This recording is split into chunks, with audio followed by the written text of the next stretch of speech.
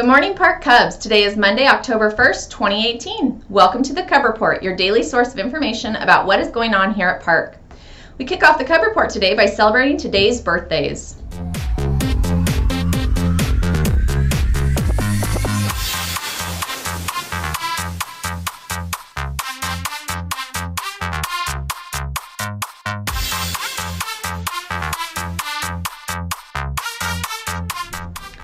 For lunch today, in addition to all the usual items in the center station, we'll have chicken drumstick and corn.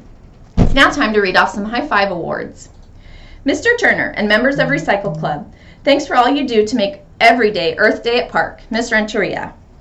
Dear Jacqueline Leone, thank you for buying me cookies. Thanks, Ms. Dickerson, for pushing me to be a good student, Kyler.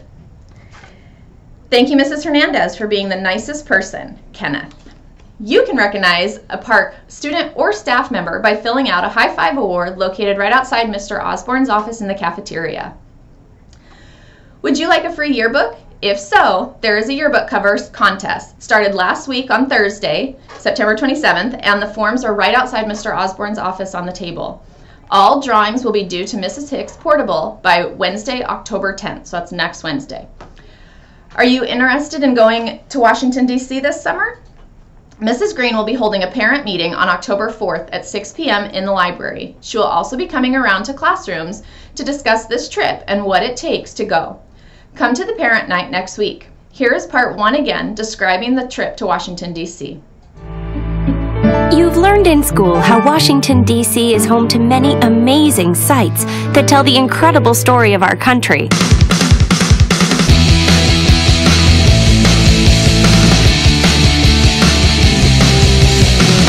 Now, you're invited to see and feel the history, energy, and impact of our nation's capital with your own eyes.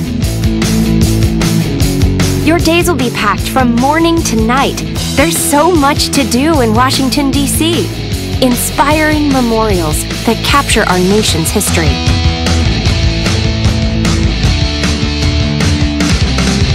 To some of the greatest museums in the world. Smithsonian Museums, United States Holocaust Memorial Museum, the Vietnam Veterans Memorial, Mount Vernon, and many others. You and your friends will create your own memories to share for years to come. My favorite part has been Lincoln Memorial because I got to finally see it in real life instead of on a computer.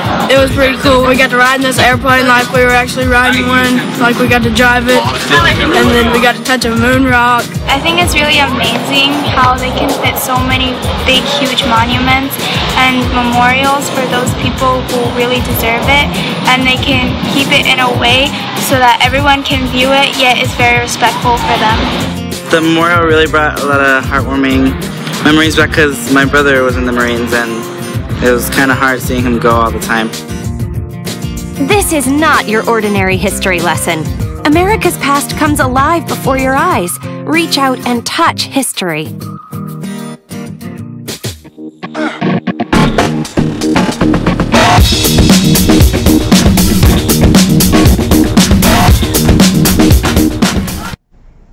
Last week, our girls' soccer teams beat both Desert Hills and Ochoa. We beat Desert Hills 4-0 and Ochoa 3-2. Nice job, ladies.